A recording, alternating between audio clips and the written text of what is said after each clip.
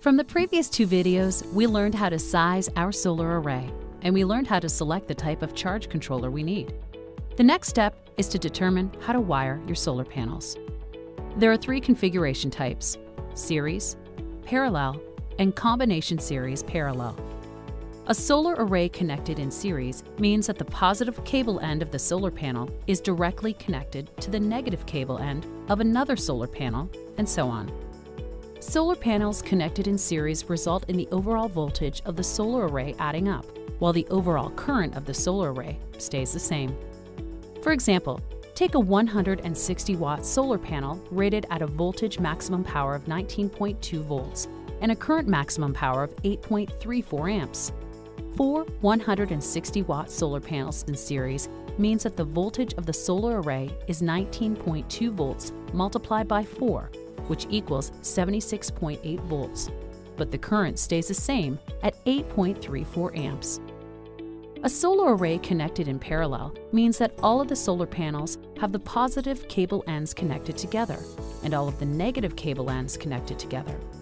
Typically, you would need branch connectors or a combiner box to achieve this. Solar panels connected in parallel result in the overall voltage of the solar array staying the same, while the overall current of the solar array adds up.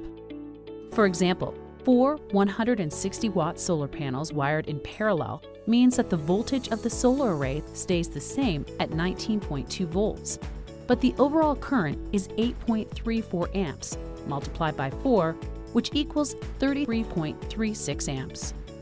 The final configuration is a series parallel configuration, which is a combination of series and parallel. A set of solar panels wired in series is called a string. A second identical set of solar panels wired in series is called a second string, and so on.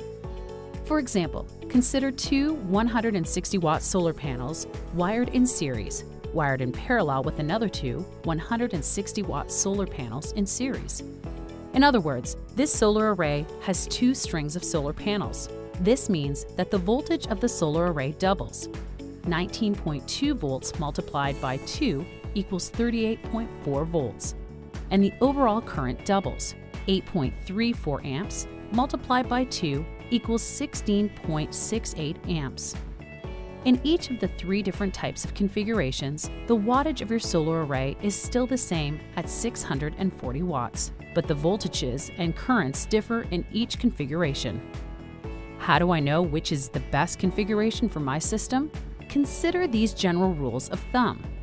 Make sure you use the same type and size of solar panels in your solar array for optimal results.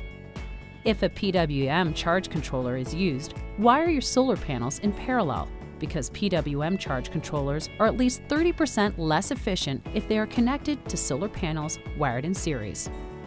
If an MPPT charge controller is used, wire your solar panels in series as much as possible to take advantage of higher voltages and lower system losses. In large solar arrays, such as 1,000 watts or more, it is common to see a combination of solar panels wired in series and parallel in order to maximize the output of the MPPT charge controller. Shading on your solar panels can have a significant impact on the overall output of your solar array. Solar panels that are wired in series will see a reduction in output if one panel is shaded. When solar panels are wired in parallel, the shading of one solar panel has no effect on the output of the other solar panels. If you're still unsure how to configure your solar array, check with a qualified solar installer for professional advice on the best configuration for your solar panels. For our 640-watt solar array, the preferred configuration is to wire all 4 160-watt solar panels in series. The next step is to determine the size and rating of our charge controller.